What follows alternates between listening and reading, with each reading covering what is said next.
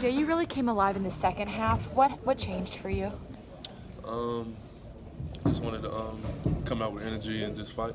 It was a close game. We just wanted to push the lead. What was the first practice like after the Duke game? Very intense, very hard. We was fighting, pushing each other, and just trying to get better for the next game.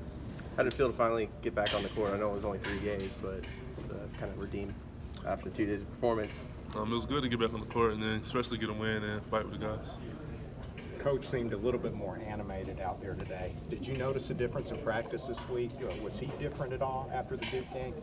Yes, he was definitely different. He wanted to push us more and make us fight because Duke game we didn't do much of that. But that week of practice was just very hard.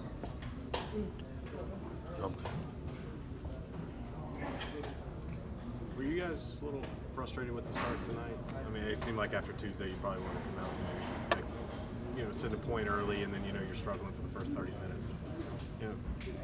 What was the emotions like during all that? We definitely wanted to prove a point when we came out, but it started off a little slow. But we thought we brought it in the middle of the game and finished it off. What changed, do you think?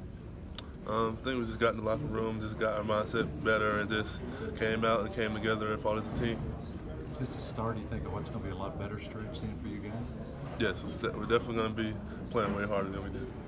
What was the locker room like at halftime tonight? We just got the team together and just, stayed together, and we just said go out there and fight, and that's what we did. Was it hard to get that fighting energy back after the loss on Tuesday? No, as soon as we got back, we got into practice, and we was eager to get back on the court. That's not our team the way we played, and we just got back on the court and fought. EJ, is that the most surprised you've ever been by an outcome of a game you played out that Duke game? Yeah, I was very surprised of the outcome, but we got back in the lab and trying to get better every day.